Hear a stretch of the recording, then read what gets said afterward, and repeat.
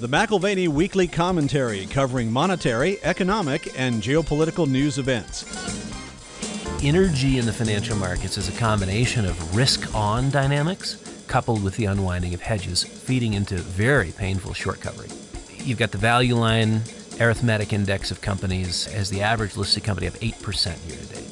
We're 3 weeks into 2023, and 8% is your average appreciation.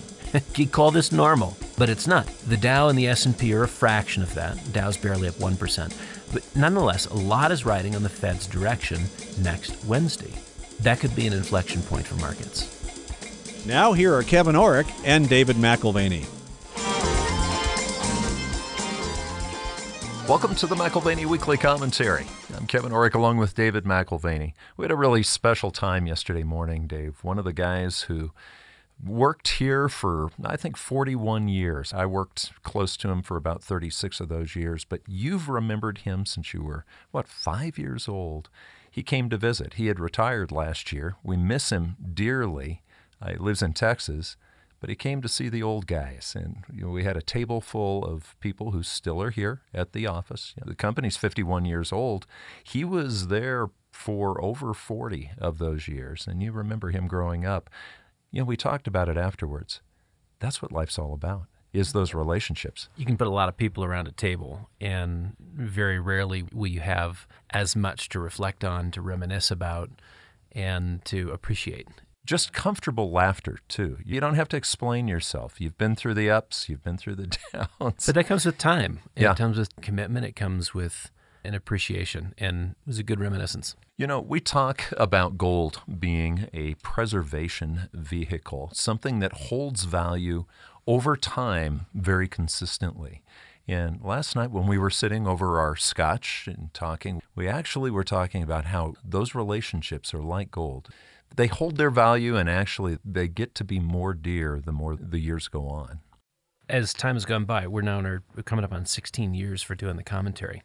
We've met almost every week at one restaurant at Table 30 and approached the door last night, and there's a new menu and a new set of hours, and it includes Tuesday through Saturday. Monday is out. Yeah. So our classic Monday evening meet at this particular spot, it looks like we may be dealing with a rupture in the routine, which I'm sure we'll manage. I called my wife. Yeah, I called my wife and I said, Deb, you're not going to believe this, but this is the first Monday night we can't meet at the restaurant that we've been at for so many years. So we went down the street and they set us at table 23, which I guess we can adapt and change.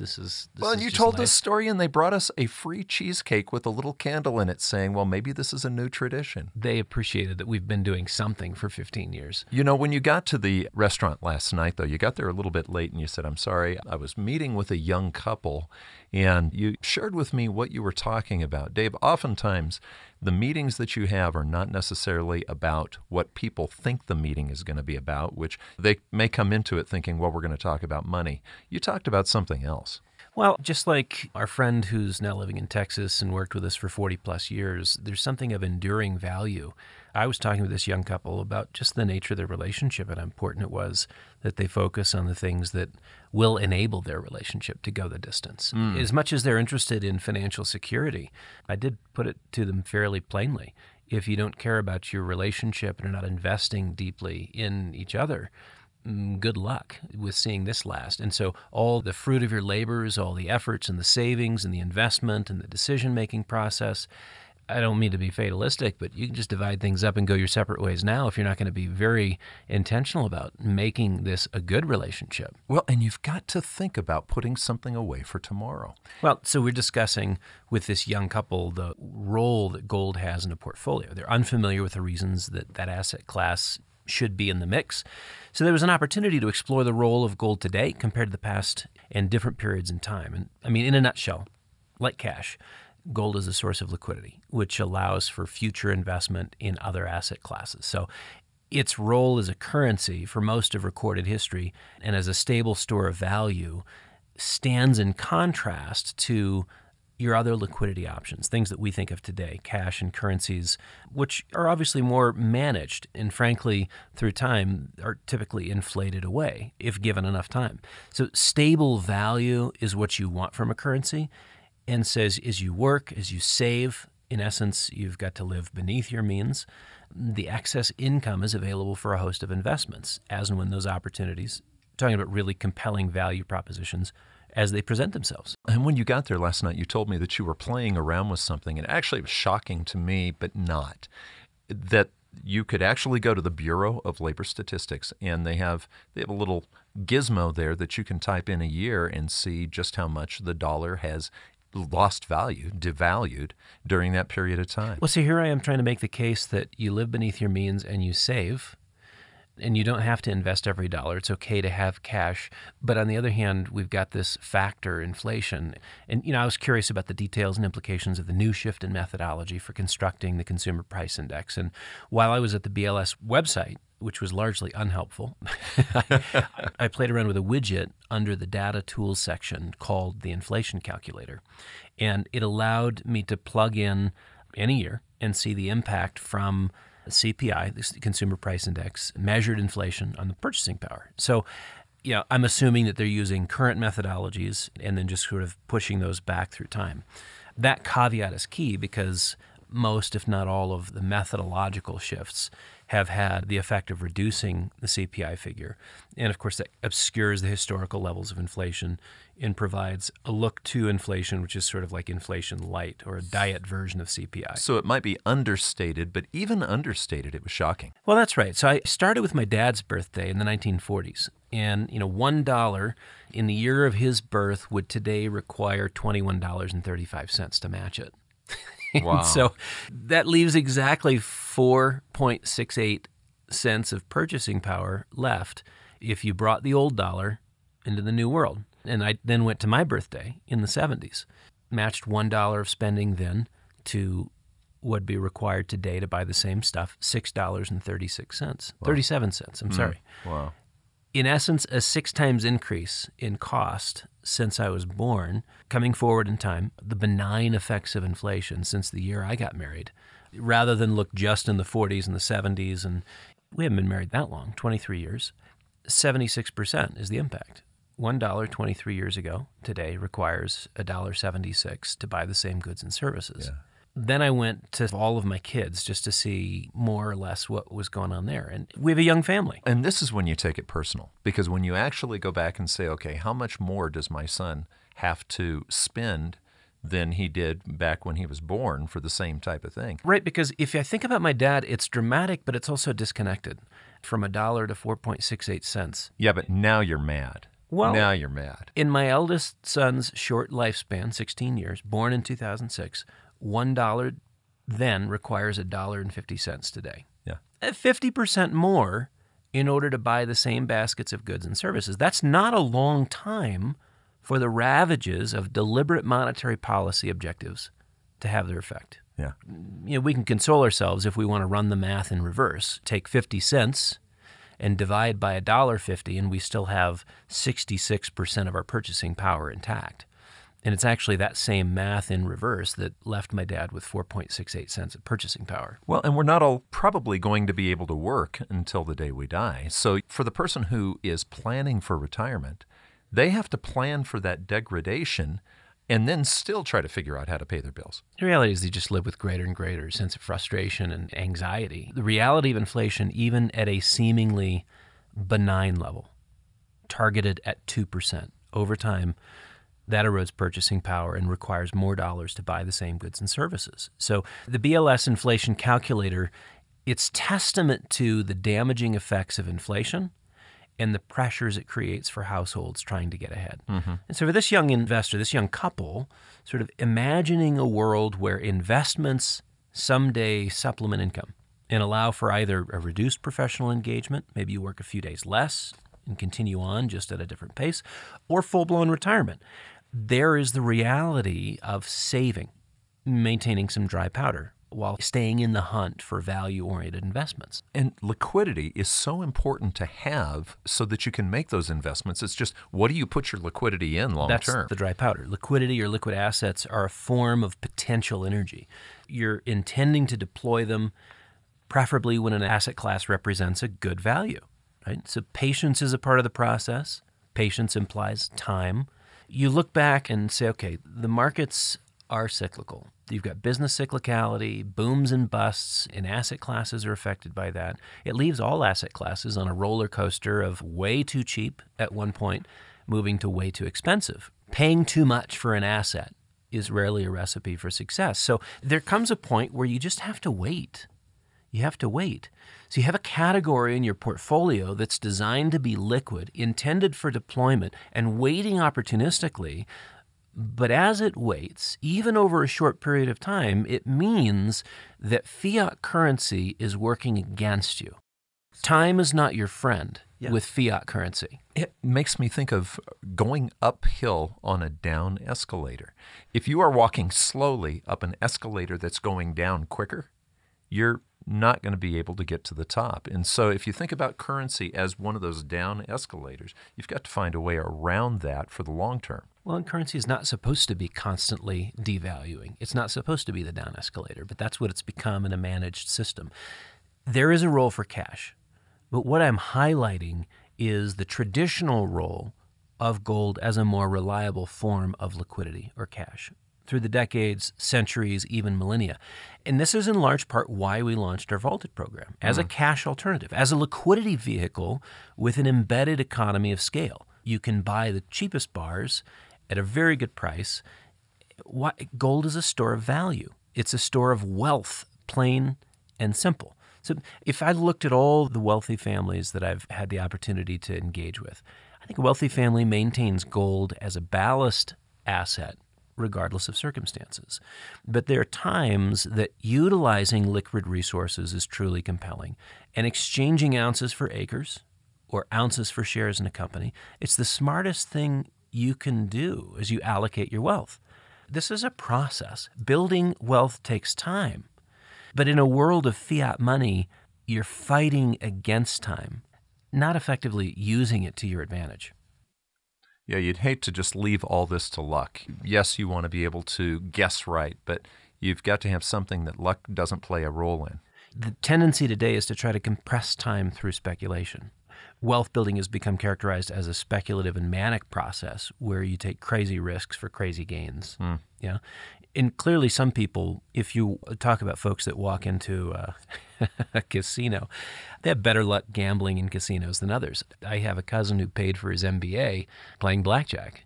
So maybe there's some skill. Rare. Maybe there's some skill. Or perhaps it's really a lottery of numbers in which everyone has the same luck, but a few fortunate souls fit into the skinny part of the winner's bell curve. The house wins most of the time because the math is skewed that way.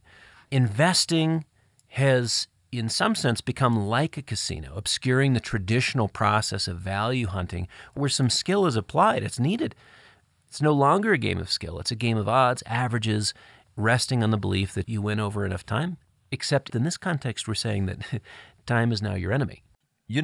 Sometimes you have to rephrase something because names sometimes take on different meanings. The meaning of capitalism today may not be the meaning of capitalism a couple of hundred years ago. So what you're talking about when you use the word value hunting, capitalism is really the ability to hunt for value, is it not? It's right. It's a process of saving and allocating capital. To me, this is how connected gold is to that story. The why of gold is most simply embedded in this story. Time and liquidity are either your friend or your enemy. You can factor in interest rates. Price stability, of course, is a part of what we're talking about. But if you just said it differently, capitalism is the opportunity to allocate savings, capital as savings, into productive ventures that in your estimation will make profits. And those profits justify your provision of resources to someone else's endeavors. It takes time. Price stability stays in focus as a priority. But through this extended period of time of saving and allocating resources to what you think are productive ventures, something does not change, and that is the value of an ounce of gold. An ounce of gold buys roughly what it did when my father was born, in spite of the shifts in fiat currency. And speaking of your father, he was a stockbroker in the 1960s and early 70s, and when Nixon closed the gold window, he realized that what you're talking about, that was the beginning of the end of the buying power of the dollar. So he started putting gold into his friends' and clients' portfolios at that time. That was a very early on great decision.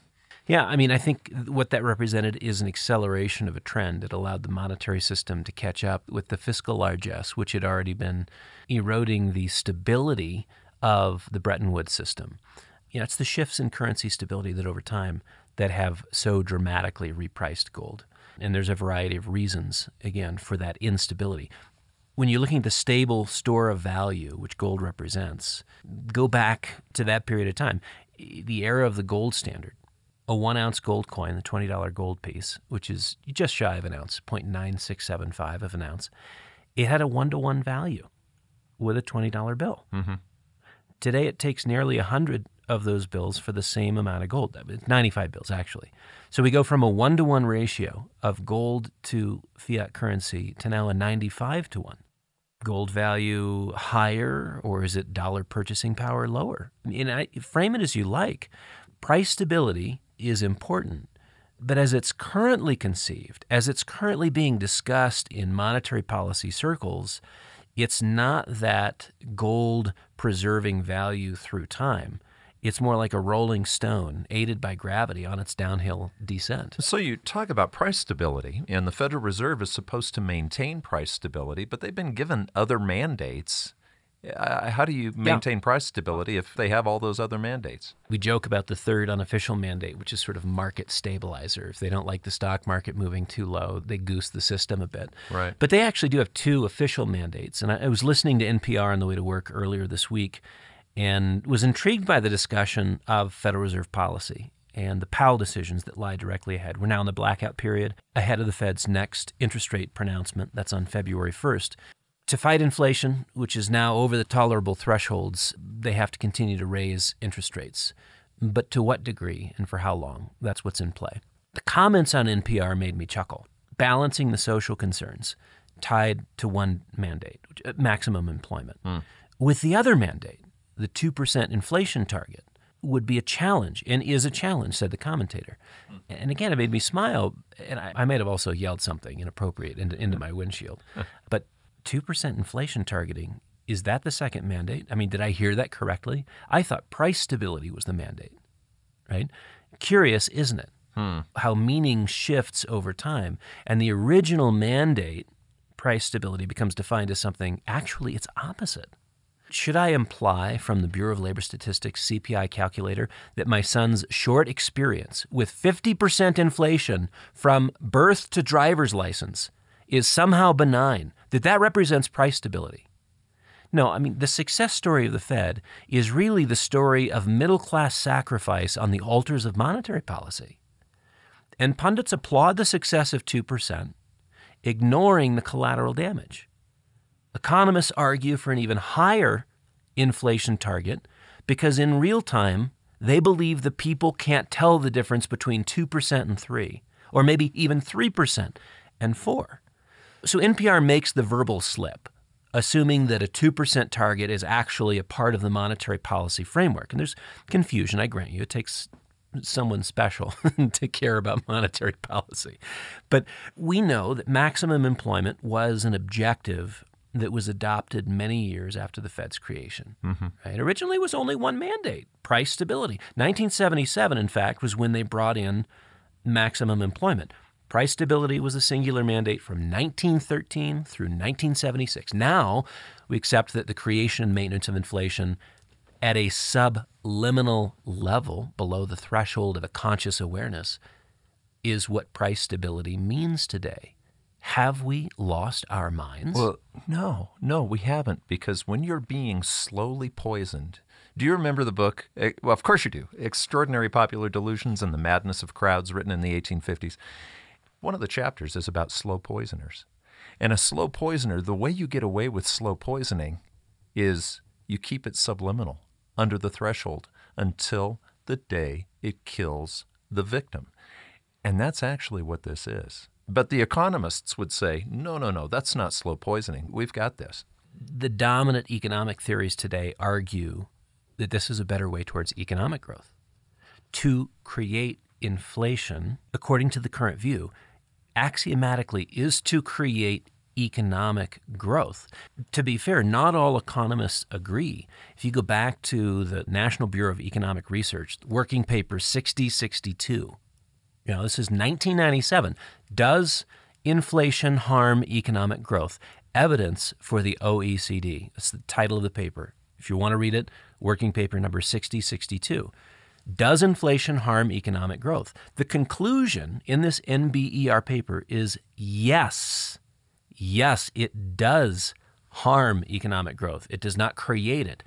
And yet we're operating with the dominant economic theory today being we have an inflation target because it creates economic growth. Contrary to what some economists have argued to the opposite. Wasn't Frederick Mishkin one of the authors of that paper? A different one. But just as a reminder of ideas having consequences and ideas and arguments mattering, who won the argument? It was Mishkin and Ben Bernanke. Of course, we remember Ben probably better than Mishkin because he was former head of the Federal Reserve. They both co-authored a paper, also from 1997. They wrote it for the Journal of Economic Perspectives titled Inflation Targeting, a New Framework for Monetary Policy. So they were opposing what you're saying. In other words, they're saying inflation does create economic growth. Yeah. Following on the experiments from the New Zealand Central Bank less than a decade earlier, they proposed a better way for implementing discretionary monetary policy. Far more ad hoc, less rules-based, completely ignoring the guidelines of the original Fed mandate. Price stability. They're making the case that we need to reappreciate, we need to re-understand, we need to re-educate ourselves as to what the benefits of inflation are. Again, 1997, does inflation harm economic growth? National Bureau of Economic Research says definitively it brings economic harm. It damages income, right? And yet the argument that won the day, inflation targeting a new framework for monetary policy, they won the argument. Mishkin and Bernanke won the argument, and we live with the consequences. Well, and the consequences are that your dad has to spend $23 more than what a buck bought. Oh, no. $21.35. Oh, 21. Yeah. Oh, gosh. Yeah. Then it must not be bad. And you have to spend over 6 more, right, since you were born.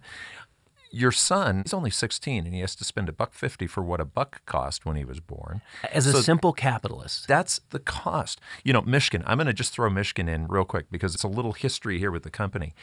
I was in my money and banking class in college. I was 24 years old. I was a ways further. I was working a full-time job and going to college. And the book on money and banking was written by Mishkin. Okay, this is back in 1987. And I started seeing this stuff. I was no economist at the time. I'm sorry. I started seeing this and it was like, wait a second. This seems fraudulent. This seems fake. And I started reading your dad's newsletter that year, 1987. That's when I came and I interviewed and I said, I got to work for you. I got to work for you. But it was the Mishkin, the same guy who wrote the paper with Bernanke that praised inflation. It was actually, that was sort of the pathway here because it didn't seem right. It seemed like somebody was getting ripped off. Well, again, I come back to this conversation I had with this young couple. Who am I? I'm a simple capitalist looking for value in the context of the ebbs and flows of the financial markets. And I prize price stability. That's the discussion I had with that young couple. It means that the measuring stick of value doesn't have a flexible component. As much as prices do move because of the market's sort of value discovery process, the underlying reference point should not also move, the currency. Yet by accepting inflation targeting as the new understanding of price stability, we concede that our measurement system is not constant. It's acceptable that it's an ever-diminishing measure. But it was constant for a while, and look at the explosive growth from around the 1870s until 1914 when we were worldwide virtually on a gold standard. Yeah, I think you can apply this to various periods in history. The great leaps forward in recent centuries, certainly, as you're referencing, in terms of economic growth and development, they were accompanied by a reliable and stable currency. Contrast that today, where our new version of a leap forward is based on financial engineering, leverage, and the creation of limitless quantities of money and credit, right? The gradual devaluation of the underlying currency, it's like measurizing or atomizing debauchery. So this was a discussion point at the dinner table in our family. The Clinton equivocation on defining sex in the Oval Office. Oh, it wasn't in the Oval Office? No, you're right. It was the butler's pantry next to the Oval Office. But that equivocation on the meaning of a word, I think that's moved over to Maiden Lane, which is the headquarters of the Fed, on inflation. We're only doing it a little, which is very different than doing it a lot, right? Interesting, isn't it, that ad hoc policies got us into this mess, but we're comfortable with the notion that the Fed applying ad hoc policies, including inflation targeting, that's going to get us out of it. And I think what that speaks to is how disinterested the public is in economics. Yes, it's dismal. Yes, it's kind of boring. Maybe we changed a little bit of that perception today. Is there a connection between monetary policy and sex? Maybe. Well, long pause, and then we move to at least Wall Street. They assume the Federal Reserve's just going to continue to goose it. Well, thank you for that. Financial conditions are incredibly loose on the belief that the Fed will be less aggressive and shift to a dovish stance as inflation statistics continue to fade. Last week, my favorite quote of the week, the CEO at Unilever referencing peak inflation being behind us, but then going on to say that the peak in prices is still ahead on the horizon. So peak inflation is behind us, but peak prices are still coming. Exactly. Yeah. It was great because some CEOs are clued into statistical and definitional chicanery from the Clintons forward and from the statisticians for the bowels of the BLS. Yeah, but there are real-world implications to the monetary policies that get put in play. And just since the beginning of the year, again, on the belief that financial conditions are loosening and the Fed is going to be less aggressive because inflation is behind us, we've got the Goldman Sachs Most Short Index, which is up 18% year to date. Well, why don't you explain that? Because when it's on the Most Short Index, it's basically saying these are companies that are just garbage, right? And we're going to short them. They've shorted these stocks, which means they're betting that they're going to go down. That's not happened. That's reversed. Those bad stocks are going up right now based on, you fill in the blank, Dave. Yeah, the 3Ds, date with destiny, in this case, demise. They deserve bankruptcy, and yet they're getting an extra pop because, well, people who were shorting them on the assumption that they would go out of business. Like a Bed Bath & Beyond. Are now having to cover those shorts. Right. And we talked about radical pricing, 42% in one day, several 100% in just a matter of 3-4 days. Those kinds of radical jumps higher, that's not the characteristics of a new bull market. That's not value, that's speculation. Right. Yeah, GameStop. It serves as evidence that energy in the financial markets is a combination of risk-on dynamics coupled with the unwinding of hedges, feeding into very painful short covering. Right? So you've got the value line arithmetic index of companies as the average listed company up 8% year to date. We're 3 weeks into 2023, and 8% is your average appreciation. You call this normal, but it's not. The Dow and the S&P are a fraction of that. Dow's barely up 1%. But nonetheless, a lot is riding on the Fed's direction next Wednesday. That could be an inflection point for markets. There are mixed currents. Doug highlights some of this in his weekly Tactical Short client update. He said that the economic data, with December retail sales down 1.1% and producer prices down 0.5%, were below expectations. Both were consistent with the Wall Street narrative of waning inflation, mild recession, and a more dovish Federal Reserve. Declining Treasury yields are consistent with this thesis. Most other markets are not. Corporate debt is off to a strong start in 2023. Not what one would expect heading into a recessionary environment. Stocks have been strong from the banks to the industrials to the small caps. Yeah, and then you've got commodities. You've got copper and oil showing. Well, I want to come back to retail numbers because you've got ex-auto and gas sales. The figures were down negative 0.7, unchanged as what was expected. You add to the I am concerned about recession argument. Industrial production was lower. Capacity utilization was also less than expected. We had, in recent days, the New York Fed's Business Leaders Survey showed significantly declining business activity, wage increases, which are continuing, and no expectation in this survey that conditions will improve over the next 6 months. This is the kind of small business feedback consistent with a recession. Yeah, but on the one hand and on the other hand, because I mean, copper, Dr. Copper is still up and oil is exactly. up. Depending on the stats you elevate, you can make the case for recession or not. Yield curve has only been inverted this much once in history. But to Doug's point, financial conditions are loosening. Corporate credit is showing no signs of stress. Where do we go from here? You've got commodities which are mixed, copper leading the charge higher into double digits, year-to-date double-digit gains. You've got a few other industrial commodities which are strong with an upward bias. Oil's trading up a few points. Natural gas is lower by 20% year-to-date. At its worst, it was down over 30%. Gold is up 5%.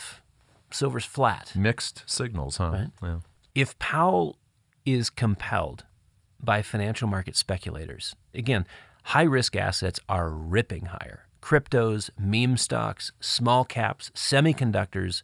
If he's compelled by financial market speculators and perhaps responding to an inflation surprise, because, I mean, keep in mind, copper and the CPI are often connected. Gas prices are up 32 cents over the last month. He may feel compelled to take a harsh and hawkish tone on inflation next week. And in that event, the dollar could rally and stocks sell off. Slap the hand. Yeah, Slap the hand. exactly. Yeah. So oftentimes when we think about the dollar rallying, the knee-jerk reaction to U.S. dollar strength places the precious metals under short-term pressure. And I think as we look at the commitment of traders reports, it certainly supports a short-term sell-off in precious metals and a short-term rally in the U.S. dollar. This is sort of the opposite view of our medium to long-term perspective, which is the dollar has a rough road ahead of it and gold has an interesting and intriguing upside. But doesn't this go back to what we started with? Gold will fluctuate in the short run, but look how consistent it is. You know, your dad, has gold gone up 21 times since he was born? Yeah, it has. Has gold gone up sixfold since you were born? Mm-hmm. Yeah, it has. And, you know, has it gone up 150% since your son was born? Yeah, that and more. So the truth of the matter is, yes, we may have short-term sell-offs. We can speculate on short-term price moves. But for the preservation portion of a portfolio, for the part that you're trying to keep liquid long-term for those opportunities that will come, you often talk about exit strategies, Dave. The exit strategy on gold is hold it until something that you really need comes along, and it'll buy the same amount of that thing that it did 50 years ago. What I like about when we're talking about asset classes versus just consumption, if you're talking about consumption, it may buy you the same stuff that it once bought you. But again, if you're comparing it to asset classes, asset values fluctuate constantly. Mm-hmm. They're up and they're down and they're up and they're down.